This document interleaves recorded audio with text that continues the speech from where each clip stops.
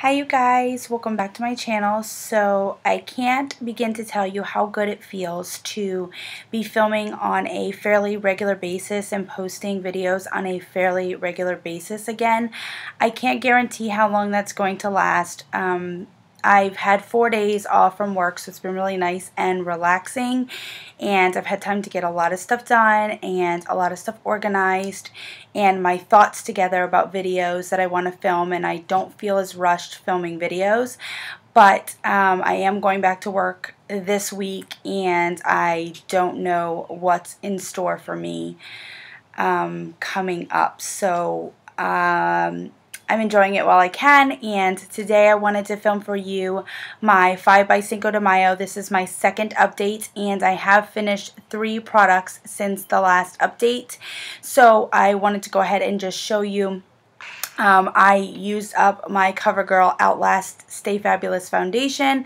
I really enjoyed this. I do have several backups of this in shades that I don't think are my color right now, but I really did enjoy this foundation and would like to use this again in the future whenever I do have a need for a foundation. And the next product that I finished is my Giorgio Armani Luminous Silk Foundation, which is kind of sad because of how expensive it is, and I really did enjoy this foundation, but I am glad to be moving stuff out of my collection, and that even means some of the more expensive items, because I don't want them to go bad just sitting in my collection. That would be an even greater waste than actually using the product, of course. So I finished this. And the next product that I finished is my Pantene Pro V Overnight Miracle Repair Serum, and this is completely gone. What I did do is flip this over into the cap so that I could completely get everything out of this bottle when it was finished. So now for the products that I have not yet finished in this project, and the first product that I have not yet finished is my Bath & Body Works Marshmallow Pumpkin Latte Lotion. As you can see, I haven't made very much progress since the last time, but I have made consistent progress. So I guess if I can make a little bit more progress each month for the next 2 months, I can go ahead and finish this up. Admittedly, I am not great with using lotions, so obviously that is the reason why I have not been using this too much. Now this mark over here is for my March goals, because I do want to finish this up in March. It's quite a hefty goal for me, but I wanted to just force myself to use it and work on it, and obviously I haven't worked on it very much more. So we'll see how far I can get with this in March, and maybe this will be finished in my next update. My next product is my Clean Skin perfume. I love this perfume so much. I have been kind of incorporating some other perfumes in. I do have some perfume samples in my 7 by Summer Solstice, so I've been trying to use those a little bit.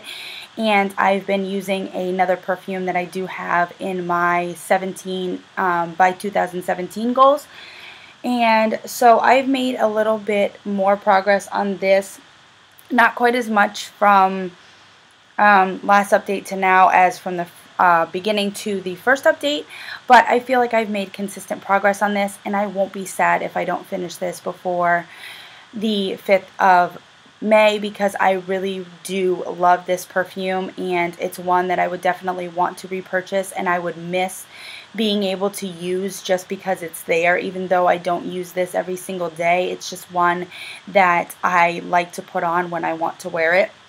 So I definitely would miss this in my collection, but I do want to try and finish this up by Cinco de Mayo. And the next 2 products are my liner products. One is an eyeliner and one is a lip liner. And this is my MAC Industrial Pearl Glide Eyeliner. And this has been in a couple of videos recently for other updates and things like that, because this is in my 2016 makeup use up goals. So I did just do an update for that, which I'm not sure which video is going to go up first. But this is where I am at with this product now. So as you can see, I did make more progress from the first update to now than from the beginning to the first update.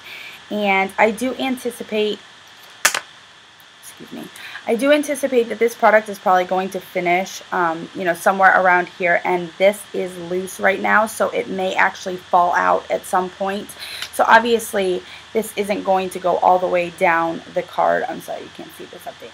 It's not going to go all the way down the card because I am measuring it from the very bottom of it, but it does give me a good idea of how much I'm using at the very least. So that is that. That is my Industrial Pro Glide eyeliner.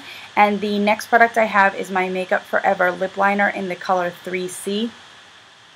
And again, I have been measuring this from the bottom, and again, I don't expect this to go all the way to the bottom, but this is where I'm at with this update.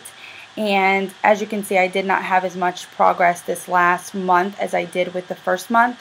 I actually kind of just lost track of this in my purse and forgot that I was using it, and was going for just some easier options just to kind of throw on the lip and go, rather than doing a lip liner, which has kind of always been my problem with lip liners. I love them. I love the colors. I love that you can kind of change a gloss or change a lip color with the use of a liner. I'm just really bad at using them. So that's why I wanted to try and force myself to use this in this project. So that is it for my update for my 5 by Cinco de Mayo. I hope you guys are doing really great with your projects as well. I'm trying to catch up on everybody's videos now that I've had some more time to really watch videos, comment, film my own videos, and just really excited to be back in this process, and I feel a lot more comfortable now doing these videos. So I hope you guys enjoyed this video, and I will see you guys in my next one. Thanks. Bye.